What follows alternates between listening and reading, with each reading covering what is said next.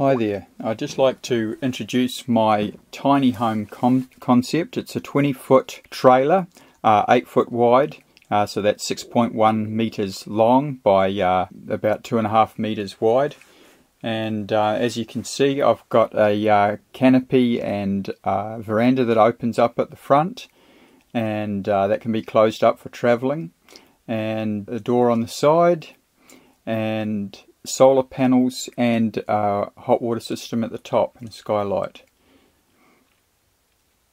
And it's just a very basic box shape, and I have to build the trailer first off. I've had some welding experience and I like to gain a little bit more, so I'm gathering the steel for this project as we speak, and I hope to begin within a month's time.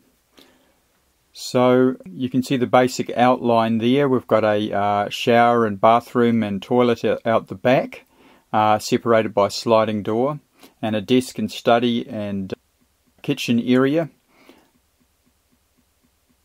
And these shelves, behind the shelves are some stairs.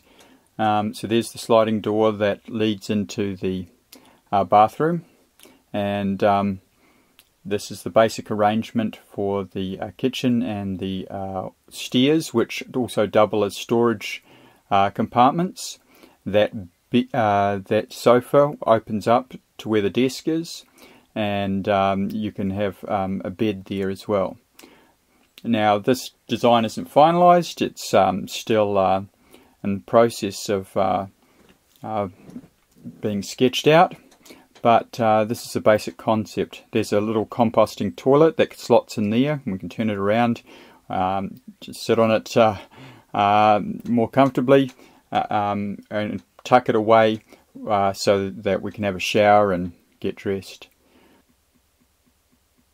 So yeah, so there's a small staircase. They're about 40 millimeters wide across the straight. It's just over a foot. And that leads up into a loft area that has just over 1 meter headspace. So it's not a lot, just a bit of crawl space, and I can have a bed there. And where the other bed is, that can just be storage. And I can put more cabinets and so forth in there. That's just to give you a basic outline. We've got a skylight, and that lets light in all the way down through past the stairs into the kitchen area. And we have a window, and I may put another window on the side, I'm not sure. So there we go. Hope you enjoyed.